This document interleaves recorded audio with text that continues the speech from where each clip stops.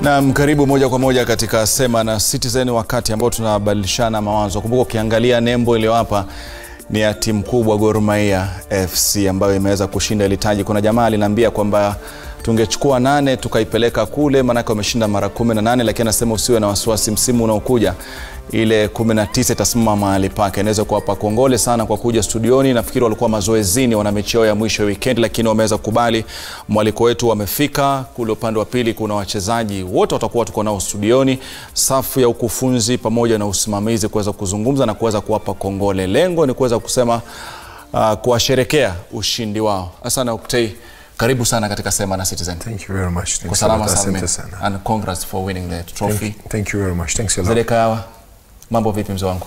Kwa salama salmin. Labda tuanze na ushindi huu. Msimu wa mwaka 2018, mwaka 2019, mwaka 2020 na mwaka 2019 ulikuwaje kwenu? Ilikuwa ngumu.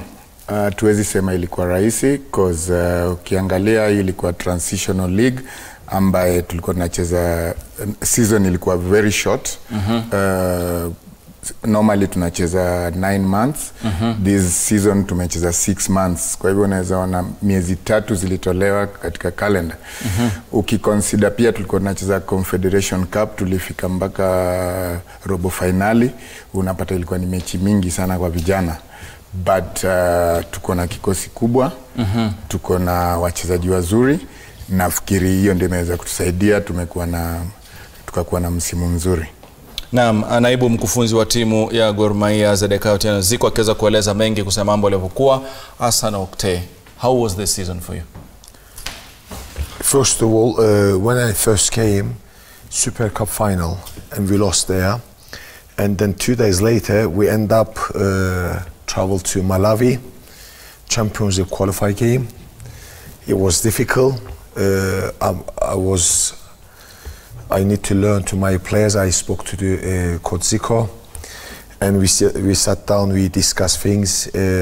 We went to first league games, Bandari, and we lost, but we dominated the game. We missed a lot of chances, and I knew from the first day it's not going to be easy. It's going to be a hard game. And same time, when you qualify in Africa as well, and they make the league small, short terms, and we managed to play a lot of games back to back. It was very difficult and hard. So it's not only us, even the massively did players. It was so difficult. So it took a little bit of time for you and Zico. It was not even, I think after 2 matches, 3 matches, we saw the chemistry between Oktay and Zico very fast. Yes. I want to say something in here. Ex-national team players, he played for Gor Mahia.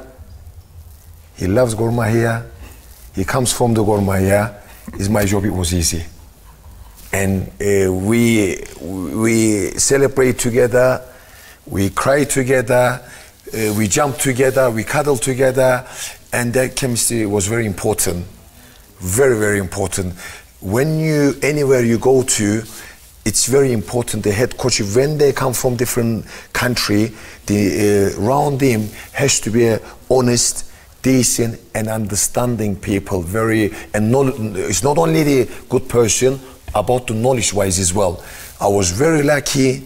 I had fantastic guy, very good people around me, and then I know from the first day I'm going to achieve something. It was my bonus. The coach Zico was working with me. Na Zico nafikiri kikosi kiko na wachezaji wazuri tu katika kila sector, depth nzuri zaidi. Na tumeweza kuona kuna mechi ambayo mmeweza kubadilisha, mmefanya rotation na inakubali, mnafanya hivi. Ilikuwa ni risk kwenu kufanya vile ama ilikuwa vipi? Sifikiri kama ilikuwa risk kubwa because vile umesema tuko na around 28 players. Na all of these 28 players, kila mmoja kuna kitu ile analeta kwa Gor Mahia. That's why in the first place Gor Mahia walimuona wakamchukua. So rotation imetusaidia sana because I think kumekuwa na team mingi kwa league, but sisi tumekuwa lucky, tuko na hiyo luxury we can rotate 11 players and still win. Kwa hivyo imetusaidia, nafikiri ndio imekuwa the main reason why tumeweza kuibuka washindi. Competition ilikuwa tough, but because kuna time tulikuwa tunaweza leta fresh legs, 5 players, 6 players, sometimes even 9, hiyo imetusaidia sana. Imeweza kusaidia. Na kuna kipindi ambacho mlikwenda Tanzania na Tanzania ikawa ni watu wote walijua kwamba mnakwenda kushinda. Lakini nafikiri pia pale alikuwa mmechoka, mmetoka katika mechi, kuna mabadiliko yanaweza kufanyika. Paka sasa hivi kama naibu wa coach, unaona kwamba mlikuwa na nafasi ya kuweza kuchukua ubingwa ule wa Tanzania? Nafikiri hata ni kama ilikuwa bahati kwetu, cause tungeendelea kwa hiyo tournament tufike maybe final, by the time tulikuwa tunarudi hapa tungekuwa tumechoka zaidi. Ukikumbuka tulienda Dar es Salaam direct from Nigeria wakati tulipo qualify kwa group stages. Kwa hivyo tulikuwa tumechoka, whether Nigeria whether Tanzania, vitu mbili tofauti. So tulipo lose haikuwa kwa kupenda kwetu. Every time ukiingia kwa game unajaribu kwenda kuwin, but bad luck, we lost. But again ni kama ilitusaidia, because that's when tulijirigroup vizuri na tukaweza kufanya sasa vizuri kwa league na kwenye Confederation Cup. Sema kwa iliweza kuwasaidia sana. Gor winning the KPL. Yes. It's an achievement for the players and also for the coach and the technical staff, but not big news to the fans, because the fans now want extra cup, maybe on the CAF Confederation and so forth. What are your plans now? Because Gor fans want that trophy. Thing is, of course, it's a great achievement. Win the league. League is big marathons. Win the league is a fantastic achievement. But yes, it is. Gor fans get used to it, and sometimes you have to add things. Cup, Shield Cup, or Confederation Cup final. Our target is next season. League, Cup has to be, Shield Cup, and then we have to go as much as we can, or Champions League or Confederation Cup. That's your plan? Yes, it is. And while you think about that plan, playing in different parts of the country, in the CAF Confederation, playing in the tournament in Tanzania, also was an opportunity for other coaches to see that talent in Gor Mahia. Of course. And definitely they'll be after some players. What are your plans, you and the assistant coach? Yeah, thing is, every clubs you go to, when they do success and they do a good job, some of the players goes. Some of the players come in, some of the players find themselves different teams, or some of the players you don't want them, or it doesn't suit your game plan, and then they find themselves out. This is nature. They are in the market because it's Gor. Gor at the moment is they achieve something. 8 teams in Champions League. Yeah. 8 teams in the Confederation Cup is the best 16 teams in Africa, and they told me about 4th or 5th is the best playing side in Africa. This is a great achievement. Then attract the agencies, attract the clubs to look at the Gor players. Of course we're going to lose some players, but we're doing the plans as well. We've been meeting about 2 weeks and we did some plans. Now, coaches, ni sawa hata wewe umecheza mpira kwamba unapokuwa na mchezo wako umeimarika, vilabu vinakuja, na kama mchezaji pia una ndoto, wakati mwingine unafuatwa na ligi ambayo ni ya juu ama mwenyewe ungetamani kucheza ligi fulani.